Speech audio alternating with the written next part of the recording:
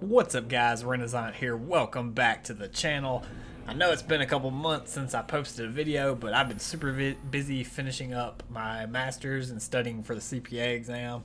I'm wanting to start uploading a bit more consistently. I'm wanting to start kind of a political series going into the 2020 elections. So hopefully the topics will be pretty wide-ranging and won't be too biased. Really, I just want to help educate all the voters out there. So if you're a voter, I'm here to educate you basically on topics that you may just have never heard of or may not be that familiar with. So personally, for me, nothing scares me more in this world than a person who's at the polls voting for somebody and they have no clue about the candidate that they're voting for. So right before we get into it, I just wanted to point out I'm playing some Dark Souls 3 multiplayer here. Just have that up in the background. Please, if you would rather me not have Dark Souls in the background, rather a different game or no game at all, just please let me know. I just feel like it kind of helps give you something to look at while you're listening. So let's get right into it. As you can tell from the title of the video, I'm going to be talking about Universal Basic Income, or UBI for short.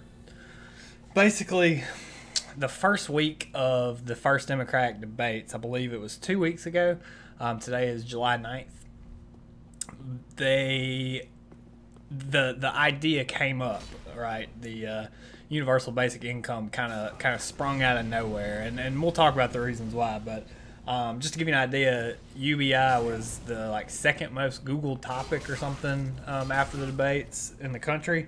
And the reason for that is because many people just don't really know what it is. So I just wanted to go over it a bit and go over some of the common questions that I've heard regarding UBI, such as how are we going to pay for it, who gets it, stuff like that. And I just want to clarify, I'm not advocating for UBI.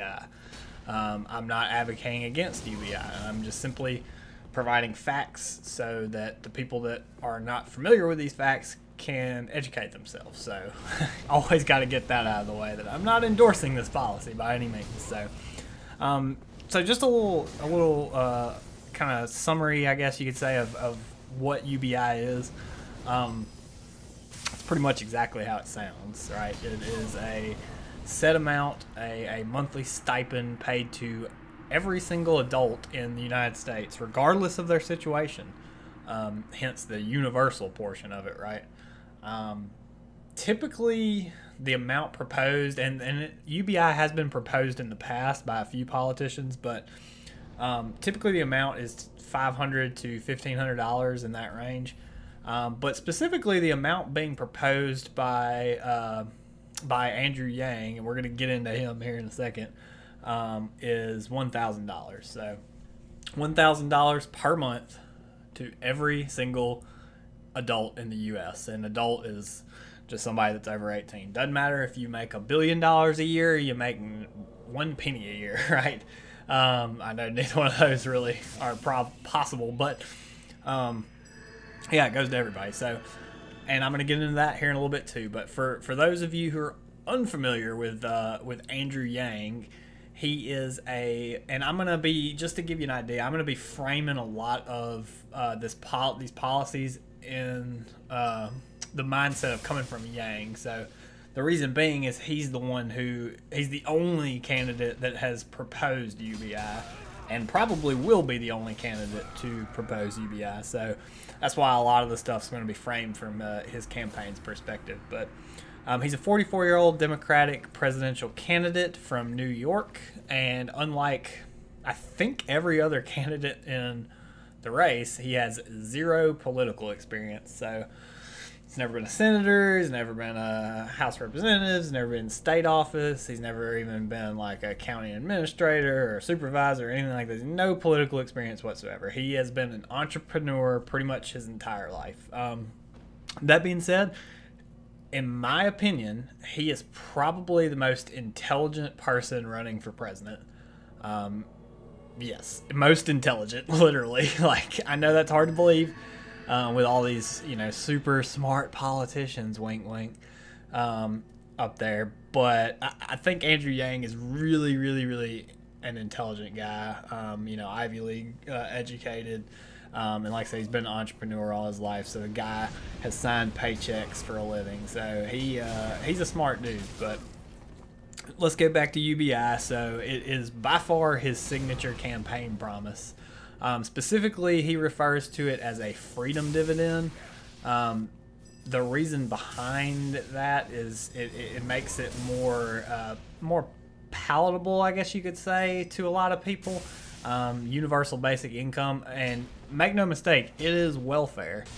UBI is an extreme form of welfare, but when you call it freedom dividend, it doesn't really sound quite as welfare-ish, if that makes sense. So that is the reason they're calling it that.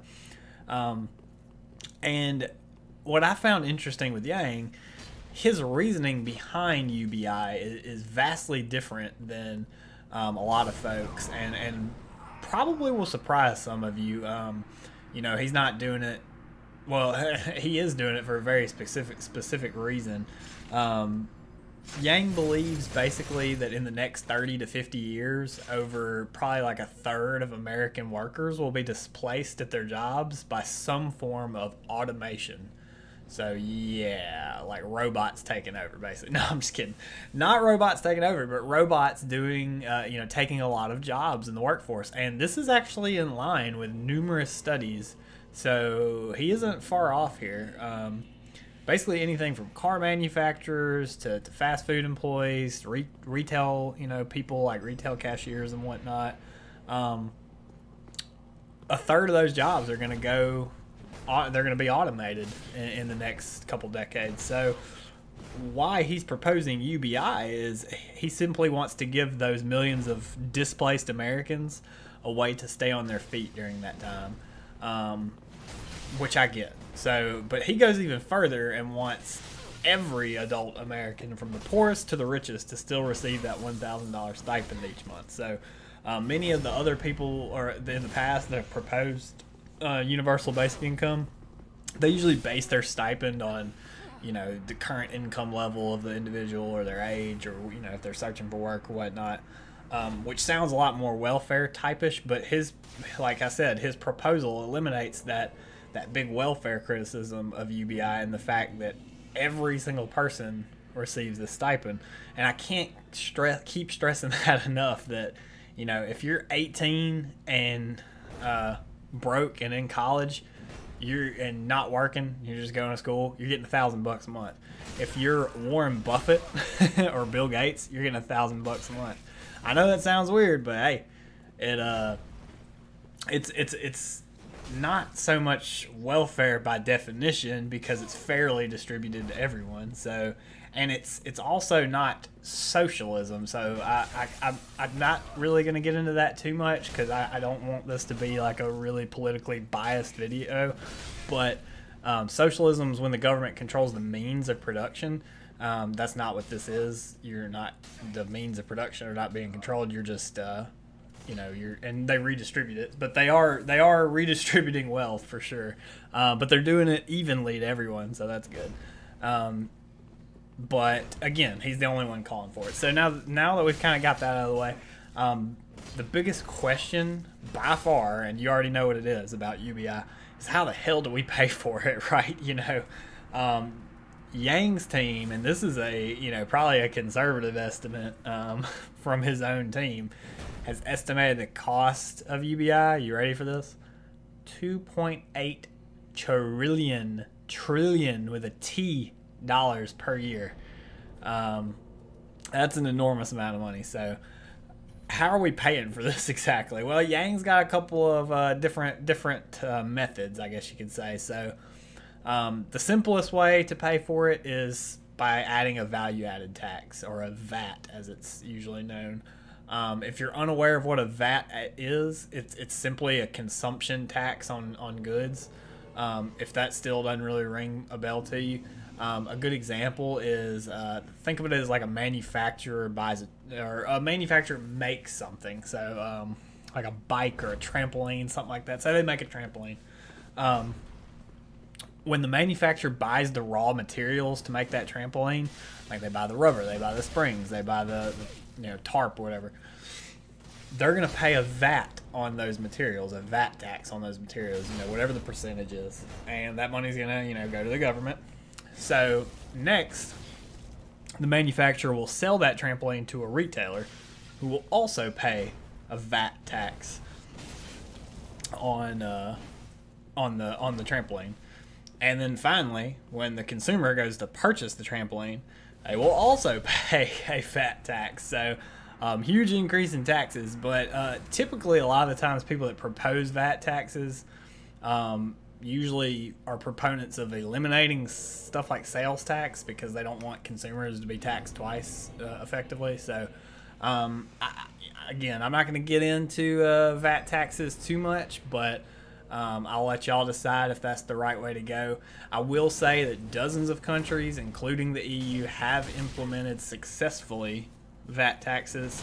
Some of them are as high as 20% though. So it's not a foreign concept. It's just it is foreign outside of the United States, if that makes sense. So again, I just wanted to educate you on the topic. I'll let you all decide if that's the right way to go for America. But either way, Yang's proposed VAT tax supposedly would generate roughly $1 trillion in new revenue for the government. I think it's like 800 billion to $1 trillion. So that's a lot of money from taxes there, but it's still, quite a large number off. So believe it or not, it's not so much that Yang wants to do this, but he and his team have concluded that because of UBI's existence, a lot of other welfare will be eliminated. Essentially what he said is, if you're getting UBI, you can't get other welfare. You can't get, you can still get like Social Security and Medicare and all that, but you can't get, what's it called? Like food stamps and stuff like that. You can't get that if you're getting UBI. So essentially the UBI option is what, in his opinion, most people would choose over that. So, which makes sense. $1,000 a month, pretty good deal. So, but assuming people chose UBI over these other welfare programs, they're estimating like a $500 billion savings. I don't know how accurate that is, but that is one way you would help pay for this. So, and the biggest thing though for Yang, is that he's assuming that the $2.8 trillion, right, that it's going to cost to implement UBI. They're assuming that amount of money is going to get poured back into the economy, right? Basically like a stem shot to the economy. Well, so the thing is, he's not wrong 100% here. A large chunk of that is 100% going to be put back into the economy. But a lot of it's not. Why? Well, because the VAT tax, right? So now consumers are going to be paying VAT taxes on that $2.8 trillion, assuming they're spending it on stuff. So again, I have a lot of feels about this, but I'm not going to get too political with it. It just seems like a really lofty expectation to assume that all of that money is going to go right back into the economy. Furthermore, like I know me personally, I would just save it, right? I think a lot of other people, I think, hundreds of thousands of other people that are kind of like middle class to upper middle class, they would just throw that $1,000 in the bank and save it. So that's not a stem shot to the economy. That's one of the big talking points against raising taxes usually on the wealthy is, a lot of them just save the money anyway and they don't actually use it to further the economy. So it just seems like a really roundabout way of getting there. And speaking on taxes on the wealthy, of course, it wouldn't be a Democratic presidential candidate if he didn't propose some sort of tax increase on the wealthy. Specifically, his tax is very similar to what Elizabeth Warren has proposed, essentially a Wall Street transaction tax. Again, for those of you unaware, essentially every stock or option transaction will be hit with a small penalty, a small tax. So it's not the same as capital gains tax, right? It's not, or any kind of revenue related tax. This is simply a tax based on trades. So you go and buy 50 shares of stock, boom, you're getting a tax. Or if you sell it at a loss, you're still getting a tax. So it's a little funky, but again, I'm not sure how much this would bring in or how well, not well liked, but well received this proposal would be. But I do know that Warren estimated hers to be able to completely fund a Medicare for all bill. So I know that it would be over $1 trillion that this would bring in. So that about covers how it would be paid for in theory. Another big question, though, that opponents have of universal basic income is kind of, with all these free incentives, why would people keep working? Or why would some people keep working? Or would they quit working? Is more of a way to say it. So some studies have indicated that the opposite would actually happen, and that extra $1,000 would simply take the pressure off of low-income families to pay the bills and yet still continue working at their current level. So think of a single mom with 2 kids. You know, she makes 40 grand a year. You know, pretty you know, lower middle income, I guess. Probably on the lower end of the income spectrum. You know, especially with 2 children. That extra $1,000, she's not going to quit working. That $1,000, and she's not going to be able to save it because she's struggling anyway. That $1,000 is just going to help her keep her head above water, I guess you could say. So that makes sense. And like I said, plenty of studies have indicated that this would be true, that that extra $1,000 would encourage people to continue working as opposed to encouraging people that are already working to stop working, if that makes sense. But flip side of that coin, what about the people who are already unemployed and they're not actively seeking work? Well, this would be more likely a drag on the economy. So a large number of people here, you hear the word welfare queen being thrown around a lot these days. People that just sit on their butt, collect a check, and that's the end of it.